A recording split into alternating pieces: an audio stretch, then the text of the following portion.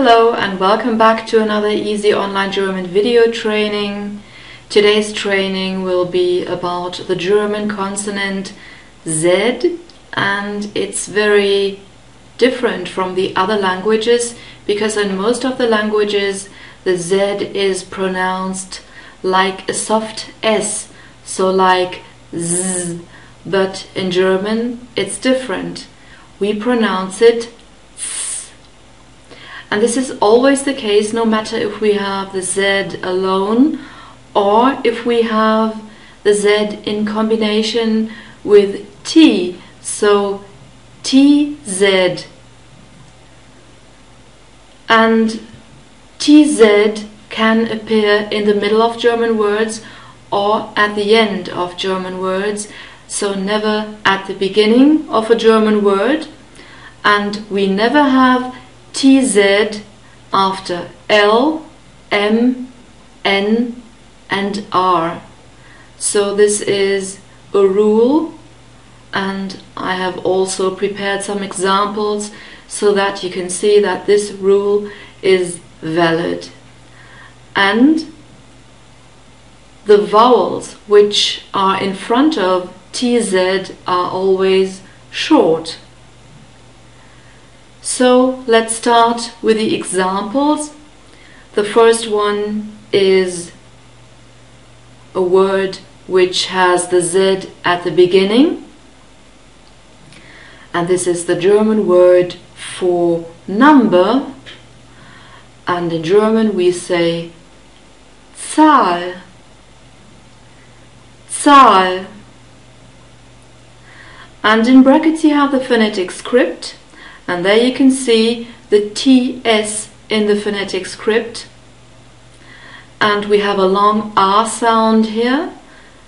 And we also have a double point in the phonetic script. And this double point always makes vowels long. And we also have a second example. It's the German word for dwarf. And in German it is Zwerg, Zwerg. So in the phonetic script you see the TS, and the German W is pronounced like the English V. So we have th and v. We have the E sound, Zwerg, and the R after this E is pronounced more or less like a reduced R sound, so we say Zwerg. And the G is pronounced like a K, so it's Zwerg. And in case you're not used to pronouncing th and v, we have many German words, for example, Zwerg, zwischen, Zweifel, zwitschern. So there are quite a few and you should get used to it. But I think it's not that difficult. Okay, then we have Z in the middle. And if you remember the rule that we do not have TZ after the consonants L, M, N and R, I chose examples which have the Z after L, N and R, and I couldn't find any words with the combination of M and Z. Okay, so let's start with the example for the Z after L, and I chose the German word for walls, and the German word is very similar. It's Walzer, Walzer. So you see we have the W again pronounced like V, and we have a little tick in front of the V in the phonetic script, and this little tick always marks the stressed syllable, and in this word the first syllable is stressed like in most of the German words. We have a short R sound here, and at the end we have a special sound, a reduced R sound, because in the word we have the ER ending, and this ER ending is always pronounced like a reduced R sound. So it's Walzer, Walzer.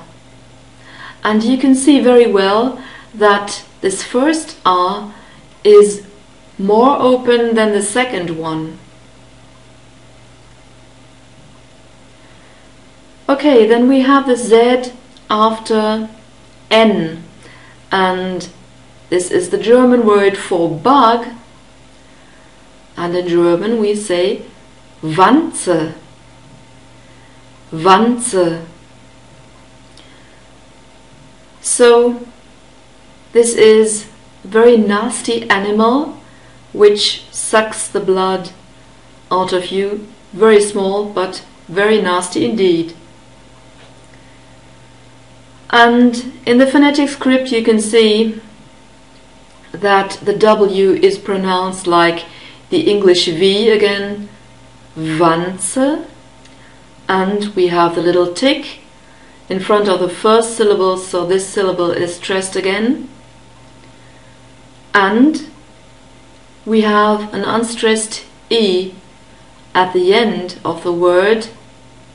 It's an sound, and in the phonetic script we have the E turned upside down. So this is the sound, Wanze. Then we have a word which has the Z after R, and this is the German word for candle, and in German it's Kerze, Kerze. So the stress is on the first syllable because we have the little tick in front of the K, and we have the sound again, and we have an R which is pronounced like a reduced R sound, in fact, Kerze, and we have the unstressed E sound at the end again.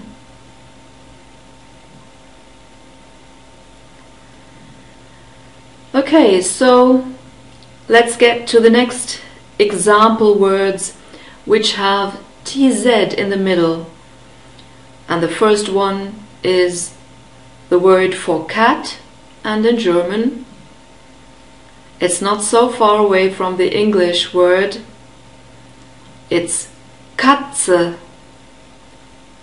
Katze. So the stress on the first syllable, short R sound, we always have short vowels which stand in front of TZ, and the unstressed E sound at the end. So it's Katze. Then we have the German word for to sit, and this is sitzen, sitzen. Stressed on the first syllable, and we have a short E sound. This is also a special sign, and at the beginning we have a soft S, sitzen. So this soft S appears at the beginning of German words or syllables.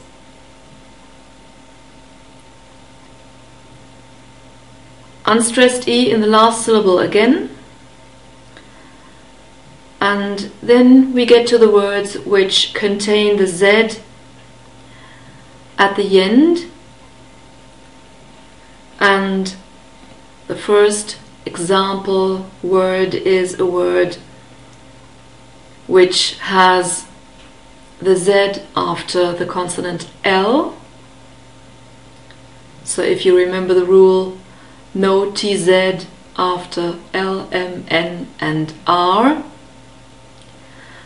And I chose the German word for wood, and in German it's Holz. Holz. You can see that we have an open O sound, O, or O, in this word. So it's a short O sound. It's the same sound we have in morning, but in German this open O sound, O, is always short. Then I have a German word which has NZ at the end, and this is the German word for dance. So it's the noun, and in German it's not so far away from the English word. We say Tanz. Tanz. Short R sound here. And then I have a word which has RZ at the end, and this is the German word for pain, and in German we say Schmerz. Schmerz. So we have the sh sound. There's also a special sign in the phonetic script, and right after this sh sound, the M. If we have a sh sound in German, we write SCH, so we don't write SH, always SCH, unless we have a word which we took over from the English language, for example fishing. This remains the same, but the sh sound is always SCH. We have the E sound again, Schmerz, and the R is pronounced like a reduced R sound again. Then I have two examples which contain TZ at the end, and the first word is the German word for lightning, and in German we say Blitz. Blitz. And in this word we have the short E sound I again. So we always have short vowels in front of TZ. And the last word for today is the German word for treasure, and this is Schatz. Schatz. So SCH, the sh sound again, and a short R sound too. And by the way, this word Schatz is a very common word for darling or sweetheart, and there are quite a few people who use this word for their partner. So they call their partner or husband or wife or lover Schatz. So this is very common in Germany. And this was all for today. I hope this lesson about the German Z pronunciation was helpful, and stay tuned for the next lesson. So I wish you all the best.